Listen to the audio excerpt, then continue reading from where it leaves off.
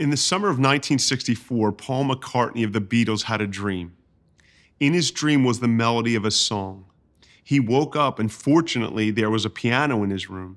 He immediately played the melody so that he wouldn't forget it. And over the next year, he came up with the lyrics. On September 12, 1965, Paul debuted the song on The Ed Sullivan Show. The rest of the Beatles actually walked off the stage because the song seemed way too soft and sad, and some say they were embarrassed by it. But this song became, and still is, one of the greatest songs of all time. It was the song that moved the Beatles from being a popular band for kids to being a popular band for everyone in the whole world. The song is called Yesterday. Yesterday, all my troubles seemed so far away. Now it looks as though they're here to stay. Oh, I believe in yesterday. Suddenly, I'm not half the man I used to be. There's a shadow hanging over me. Oh, yesterday came suddenly. Yesterday, love was such an easy game to play. Now I need to hide away. Oh, I believe in yesterday.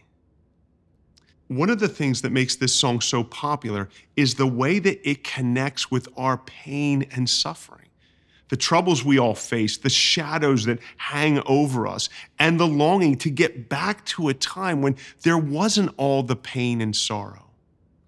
Yesterday raises questions for us. Why do we suffer here? Why all the pain and sorrow? And if God is good, why does He allow suffering? It's a great question, probably one that most of us have asked. And it's an important question. Getting an answer to this question can make or break your relationship with God. I want to get real with this conversation. Do you see yourself or someone you love in any of these scenarios? Your life looks so bleak that at times you can't get out of bed in the morning. Everything feels hopeless, and the thought of facing another day is agony. Or your hopes for your marriage have all collapsed, and you're left broken and bitter, wondering how this happened to you. Or the abuse you endured as a child is like a bad dream that won't go away. It seems to have entangled itself into every area of life. Or you poured your life into your children and had high hopes for them, but it's all gone wrong, and now they're only a source of worry and pain. Or you're reeling with the news that you have cancer. Or you lost your mom or a close relative that you couldn't live without. Or the same regrets pounce on you every day as you consider missed opportunities, a missed relationship, and missed chances at real joy. Or maybe nothing is really that bad, but you realize that life doesn't seem to have much meaning. And you wonder why there isn't a greater sense of peace and satisfaction in it all. How do we reconcile these real-life experiences with the idea that God is a loving God? Well, the Bible can help us. In 1 Peter 2, the Apostle Peter is talking to servants as they relate to their masters. 1 Peter 2:18. Servants, be subject to your masters with all respect, not only to the good and gentle, but also to the unjust. For this is a gracious thing when, mindful of God, one endures sorrows while suffering unjustly. For what credit is it if when you sin and are beaten for it, you endure? But if when you do good and suffer for it, you endure, this is a gracious thing in the sight of God. For to this you have been called, because Christ also suffered for you, leaving you an example, so that you might follow in his steps. He committed no sin, neither was deceit found in his mouth. When he was reviled, he did not revile in return. When he suffered, he did not threaten, but continued entrusting himself to him who judges justly. He himself bore our sins in his body on the tree, that we might die to sin and live to righteousness. By his wounds you have been healed. Let's consider three specific questions we often have when it comes to suffering. Number one, is God judging me when I suffer? Over the first two sessions, we've seen a God who is merciful and loving toward us, even in the midst of our sin and rebellion. Don't get me wrong, the Bible clearly teaches that there will be a judgment when we die. Our suffering actually points to the judgment that is coming. It serves as a warning. But God is not judging us now. He's actually suspending judgment for a later time. So if our suffering in this life is not God's judgment, why do we experience suffering? Well, we suffer because we live in a sinful world, a fallen world. It wasn't always this way. When God created the world, there was no pain or suffering, sickness or trials or disasters. Those things were not part of God's original design. But Adam and Eve tragically turned away from their creator, choosing instead to create their own rules.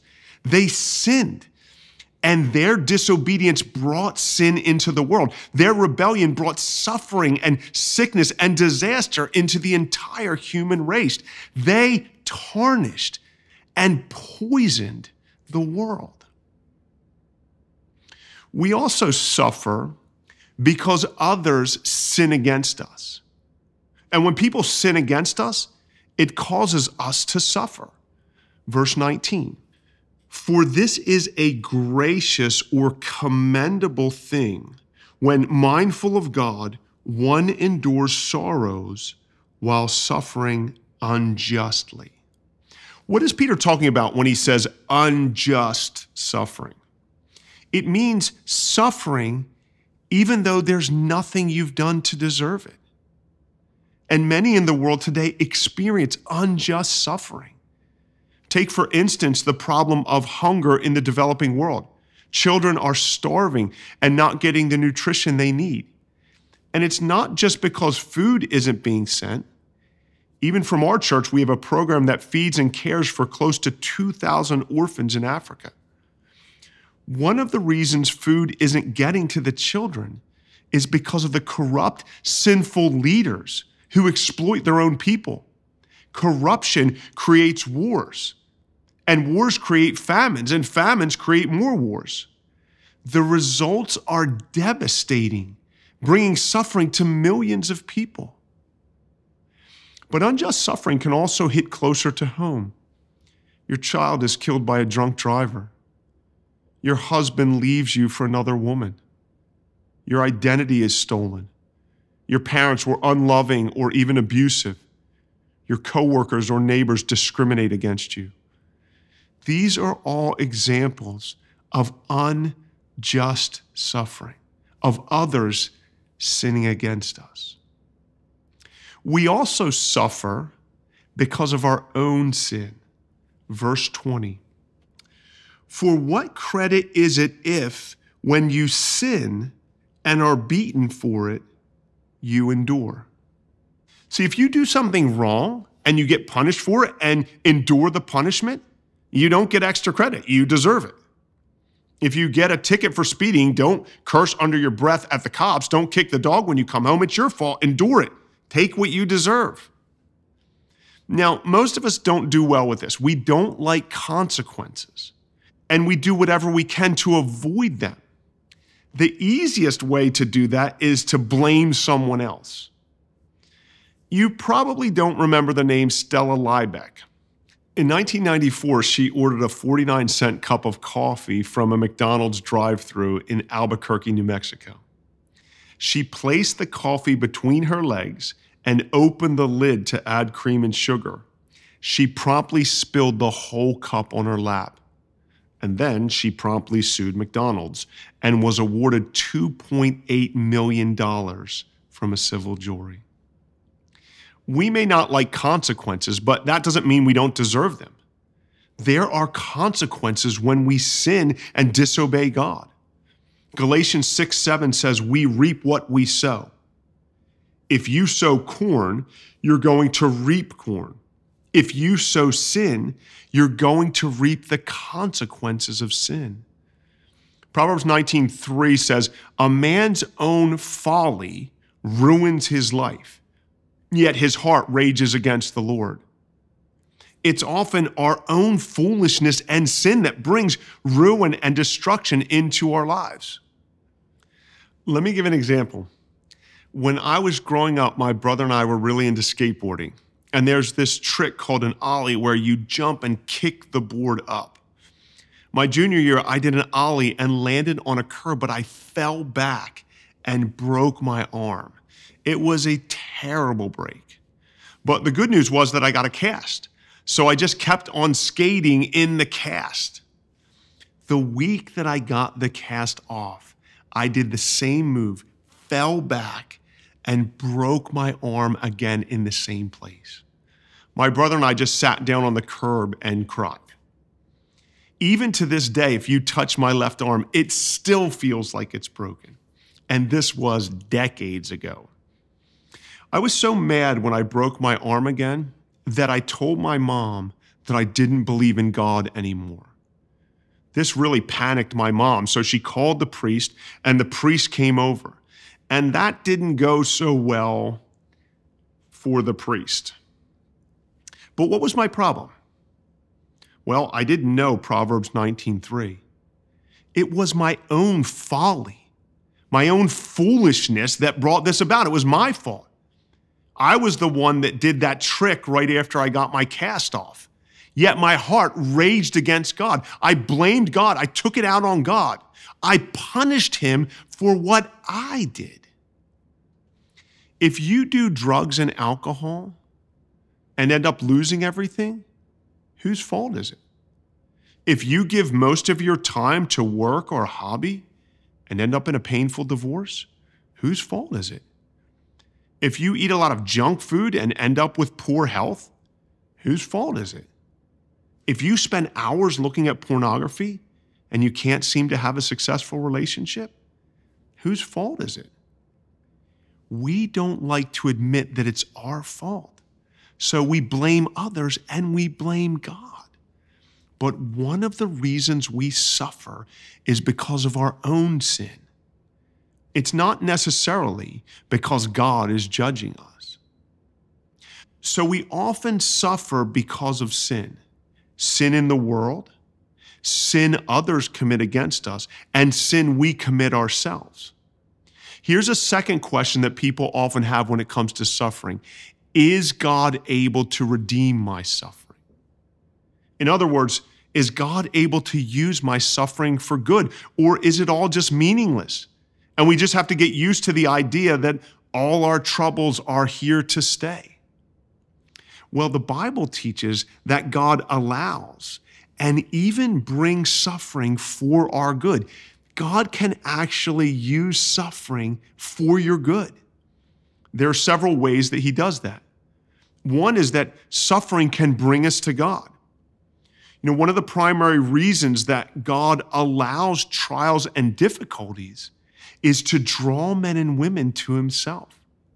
When you don't have many trials, when things are going your way, it's hard to see your need for God.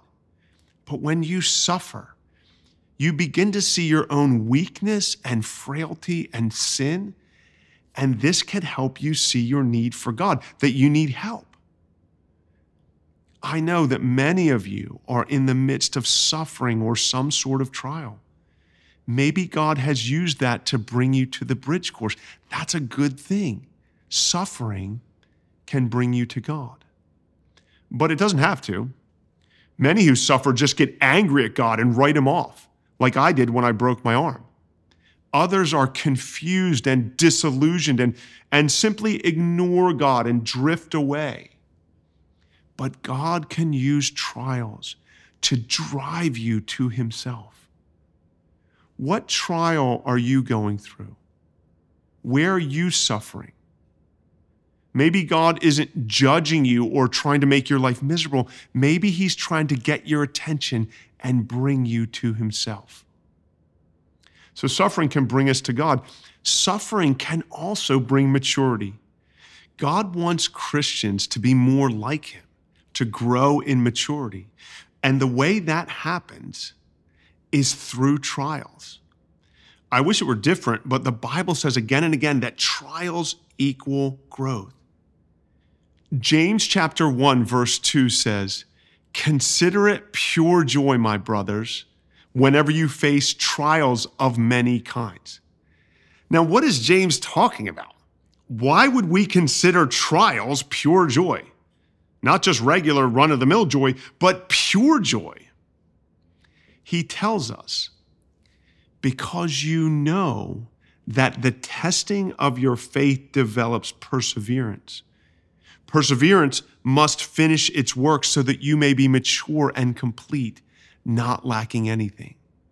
Trials develop perseverance in our lives, and that perseverance matures us and forces us to grow.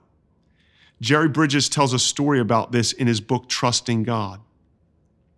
One of the many fascinating events in nature is the emergence of the Cecropia moth from its cocoon, an event that occurs only with much struggle on the part of the moth to free itself. The story is told of someone who watched a moth go through this struggle. In an effort to help and not realizing the necessity of the struggle, the viewer snipped the shell of the cocoon. Soon the moth came out with its wings all crimped and shriveled. But as the person watched, the wings remained weak. The moth, which in a few moments would have stretched those wings to fly, was now doomed to crawling out its brief life in frustration of ever being the beautiful creature God created it to be. What the person in the story did not realize was that the struggle to emerge from the cocoon was an essential part of developing the muscle system of the moth's body and pushing the body fluids out into the wings to expand them. By unwisely seeking to cut short the moth's struggle, the watcher had actually crippled the moth and doomed its existence. Do you think a good parent gives their children everything they want? No. Sometimes they'll let their child struggle, do things the child doesn't understand. And it's the same with God. God lets us struggle. He doesn't always give us what we want. And there are things he does that we don't understand. But if we belong to God, he will use our struggles and suffering for our good. Suffering can also bring a longing for a better place. God can use suffering to make us long for our true home. If this world was all there is to life, then suffering would seem meaningless at best and cruel at worst. But this world is not all there is. You were not created for this world, for ultimate satisfaction in this world. You were created for a person and a place. That person is Jesus, and that place is heaven. This place is temporary. We're meant to be pilgrims just passing through. This isn't meant to be heaven. But we often try to make earth heaven. So God sends trials to detach us from the earth, to make us long for our true home, a better home. Every morning I have to stretch my back and my neck. Whenever I play sports, I pull my hamstring. I've had surgery on both shoulders. I have a permanent bicep tendon strain. I've had terrible allergies my whole life. I've broken several bones, had tons of stitches. My eyesight is terrible and my memory is shot. And I'm not even that old. I can't imagine what I'm going to be like later on. Oh, and several years ago, I even got gout. I thought I broke my toe, but the doctor told me I had gout. I told him that this isn't the 1800s and I'm not that old. But man, was it ever painful. God's goal for us in our short time on earth is not just temporary happiness. It's to prepare us for eternity, to make us long for our true home. So we can see that some suffering is caused by sin, the sinful world, the sin of others, and our own sin. We also see that God can use suffering to bring us to himself, to mature us, and to cause us to long for a better place. These things can help us make sense out of some of our suffering, but not all. There are times when we will suffer and it doesn't make any sense. You can't see any reason for it or any good that can come of it. There is mystery in suffering. Things we cannot understand on this side of eternity. And we don't like mystery. We want answers. But if we understood everything, wouldn't that make us God? It makes sense that there would be mystery when it comes to God. We shouldn't be able to understand all that he does, just like a child can't understand all that a parent does. There is mystery when it comes to suffering. That brings us to the third question people often have when it comes to suffering. Is God there when I suffer? Because it doesn't seem like it. It can feel like we're all alone. Suffering can come in small packages. You can't find your phone, the car broke down again, you can't pay your bills, you failed the test, your back hurts, your 3-year-old refuses to be potty trained. It can come in large packages. The tumor is malignant. The relationship is over. The accident is fatal.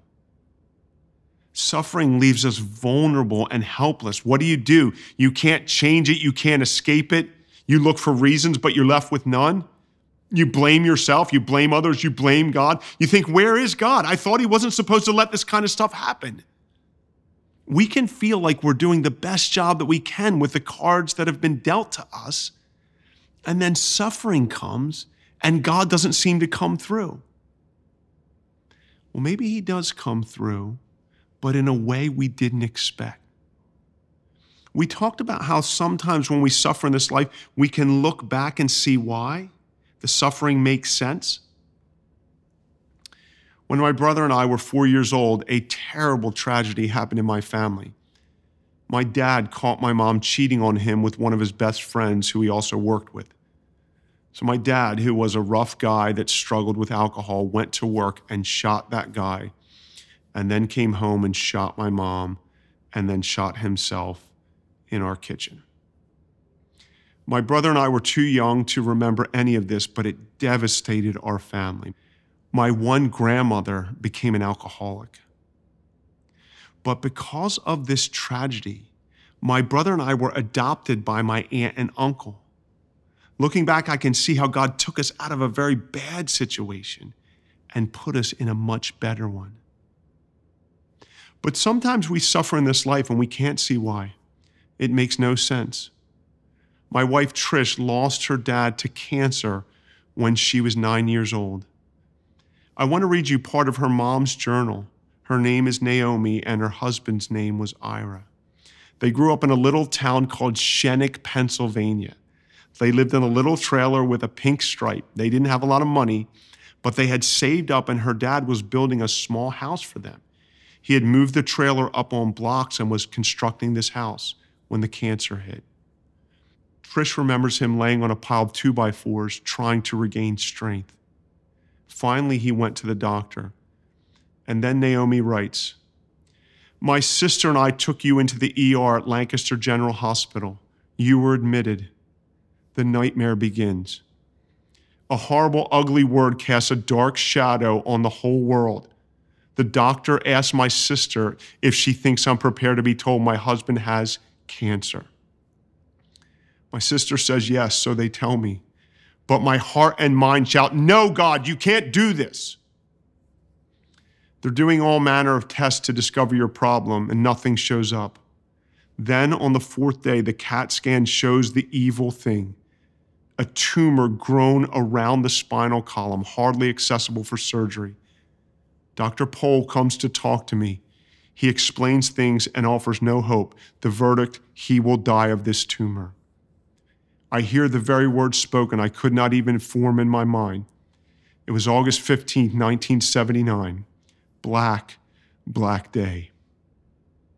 My heart is so heavy, it seems I can't physically carry it around. It weighs about 2 tons, it seems. I pull back from God's gentle leading. Oh God, no, I don't want to go this way. It's dark and unfamiliar. I like to walk where my surroundings are familiar and comfortable, and I can see where I'm going. Please don't take me this way. And God gently answers, yes, I know the way is dark and unfamiliar to you, but I am here by your side, holding your right hand. My arms of love will keep you from falling. So I go along unwillingly, railing against him in anger sometimes like a spoiled child, but he keeps his promise. He never lets go of my hand or leaves my side. Now, one really amazing part of the story was the small church that they were part of and the way that church cared for them. Each Saturday over the fall, while Ira was sick in the trailer, the church would gather at the house, and the ladies would make a big lunch, and the men would work on the house all day. They did this every weekend until just before Christmas, when they finished. She says, finally, everything that has taken up all our energy, time, and effort is coming to a climax. The rugs are in, the curtains are up. We bundle you up in a sleeping bag and tie you with a sheet to a chair to keep your back straight. And you're carried out of our old trailer into our new house. They set down the chair. Everyone steps back and you look around with an expression of wonder on your face. Then you begin to thank our friends and you're overwhelmed. You put your hand over your eyes and begin to weep. You are not a person given to shedding of tears. And when I see you weep, I go over to you and press your face against mine, and our tears flow together. Shortly after they moved in on the other side of Christmas, Ira rapidly declines. Naomi says, swallowing has become very difficult for you. It gets worse during the day so that by evening you can't swallow at all. You've stopped eating. And when I look at your dear face, I can clearly see your skull outlined. Your eyes set down deep in bony ridges. Those arms which were so strong and capable of much hard work, which once so expertly wielded a tennis racket, smashing balls across the net from the farthest corner of the court, are now no bigger than a broomstick. But we haven't come to grips with it and looked death in the face. I know I must face it, so I force myself to say aloud, he's going to die. I go to you later that evening and we talk about it and just have a sweet, precious time together. You say, let's pray. So I pray first, then you pray. I go to bed knowing the Lord will take you very soon. My heart breaks, but I feel strangely relieved because I have let go. I have relinquished my tight hold on you and released you to God's perfect will, even if that perfect will is death.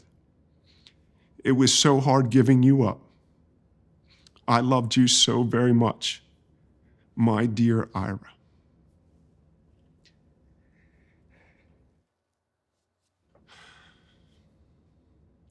I sit with you with my arm under your neck and watch your dear face.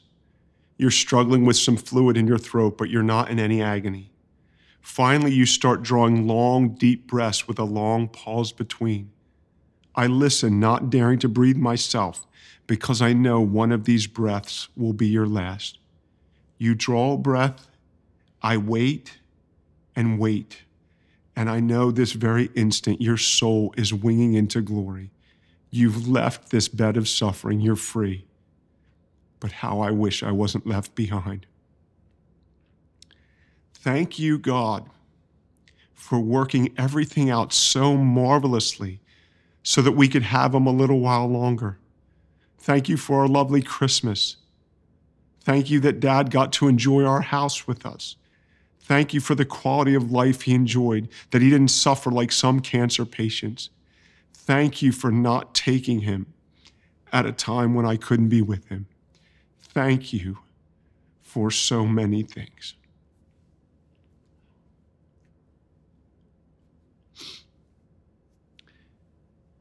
How can someone say this?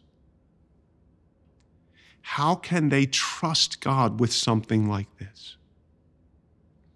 Because God suffers with us.